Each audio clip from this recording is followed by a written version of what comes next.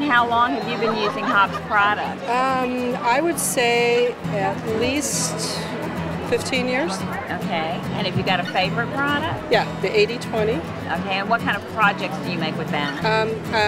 In 2010, I got a mid-arm machine, and so I buy it by the roll now, and it's all queen or bigger quilts. Okay. And do you do it for family members, or is this a business? It is not a business, but sometimes my friends get me to do their stuff, so it feels like a business sometimes. Yeah. So you said that you really love the product? I love Hobbs 80/20. I love it, love it.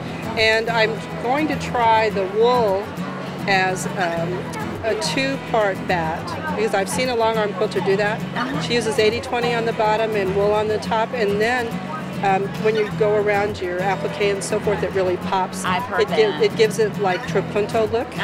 So I've got that in the bag, and I've just not, the quilt that it's for is not quite done yet. Okay. You know that story. Sure. Yeah. Sure. Yeah. So you've got some big holiday quilting projects in the works? I do. I just finished a Quilt of Valor. It's going to be presented next month, and that, of course, is done with 80/20. Yeah, that's great. Yep.